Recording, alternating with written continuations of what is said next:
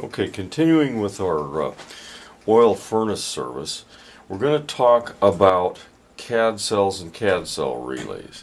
Now earlier we talked about stack switches, and stack switches are pretty much gone now. They've been replaced by this little thing. Right in the center there.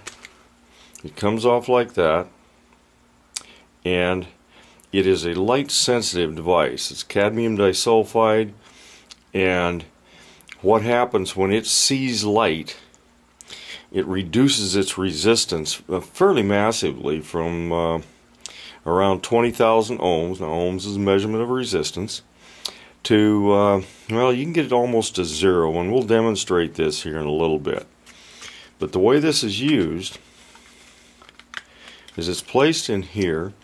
Transformer, this is a transformer.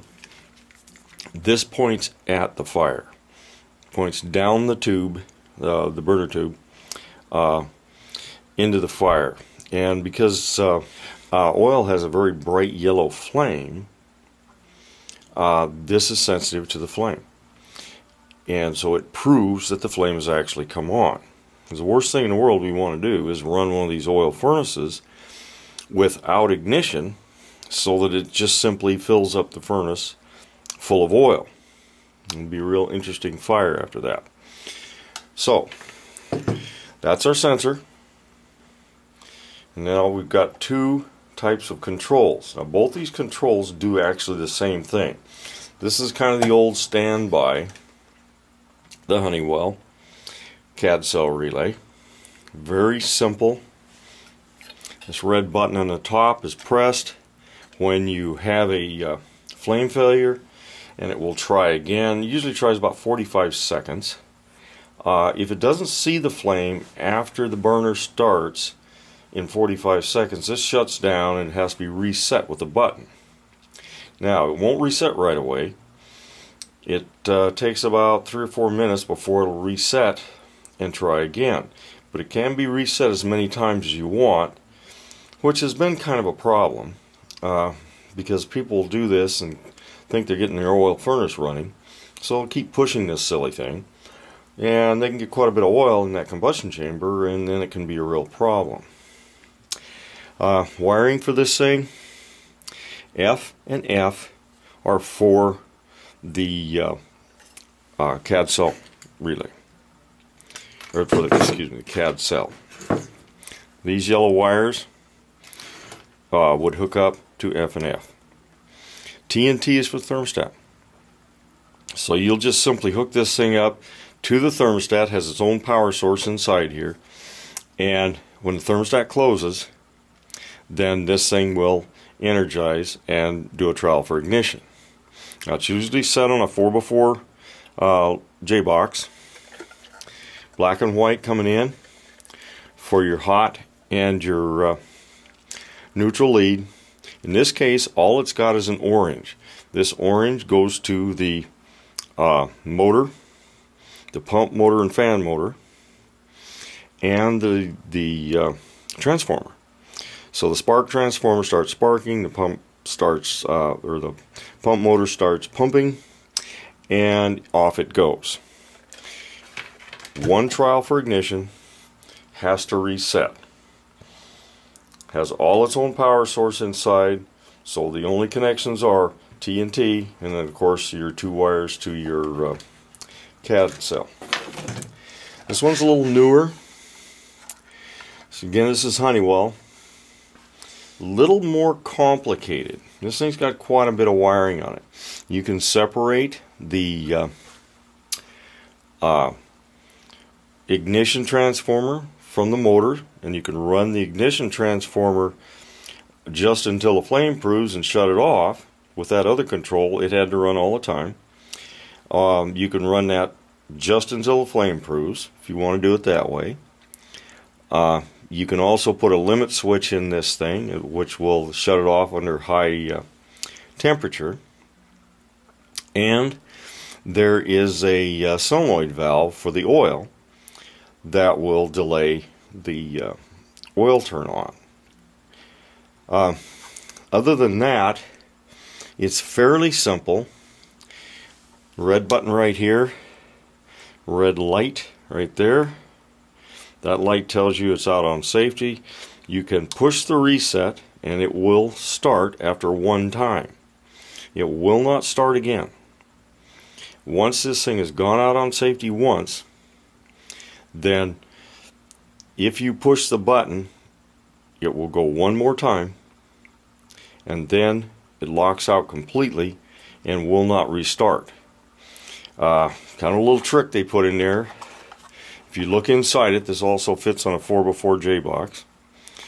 To reset from restricted mode, press and hold reset button until light flashes or for 45 seconds. So you can fool this and get it trying to go again. But the idea is we're trying to keep people from and possibly causing a hazardous condition where you could end up with a fire. It does have a diagnostic light. This light will go on if there's flame, off if there's no flame, flashing if it is in lockout. Okay. Lots more connections on this one. Does the same thing. Has a power source inside it. Has two wires that go to the flame sensor or the CAD cell, and two wires that go to the thermostat. But other than that, pretty much the same control. Has a little bit more in the way of safety. Now we're going to take and test one of these CAD cells. Now I've got a CAD cell right here, and it's hooked up to a ohm meter. Now if I block this off with my thumb, you can see we're going up about 10,000 ohms. You look at that thing, it's 8.9 or so K ohms for kilo ohms. So as long as my fingers over this thing, it stays pretty high. If I take my finger off, and we have lights all about here, now we're down to about 124 ohms. It's a considerable difference from where we were. Now, if I take and put a high intensity light on it, we drop down to about 24 ohms. So there's a tremendous difference in when this thing sees light and when it does not see light. If it's absolutely dark, this thing's usually about 20,000. And there I go. If I cover enough things up, light will actually come through my finger when I'm covering it.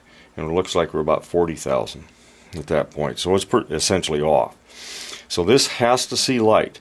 One other thing about this control that uses this light, if it sees light prior to the burner coming on, let's say I had shined a light in this and had this open so it was just shining into a flashlight, the unit will not start.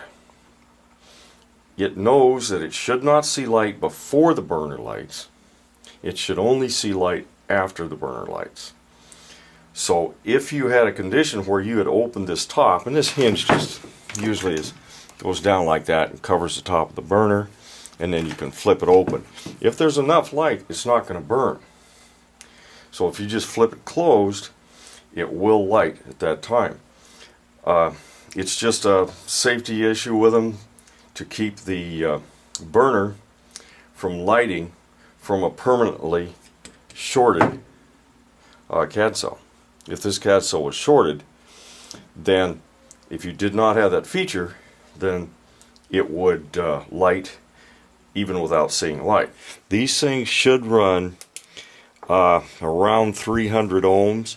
They will work at 750 to 1,000, but it's kind of iffy. I think I'd be replacing at that point.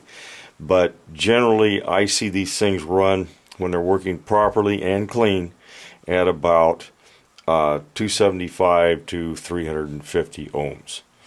In that area, they should be fine. So that's the CAD cell relay and the CAD cell.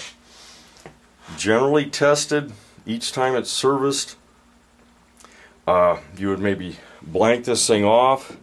Don't recommend sticking your fingers in there while this is starting, because there's 20,000 volts coming off here for your ignition spark. But this can be blocked off and you can light your burner, and this should safety out in whatever time period it has. So CAD cell has to see light once the burner lights, but can't see light until the burner lights.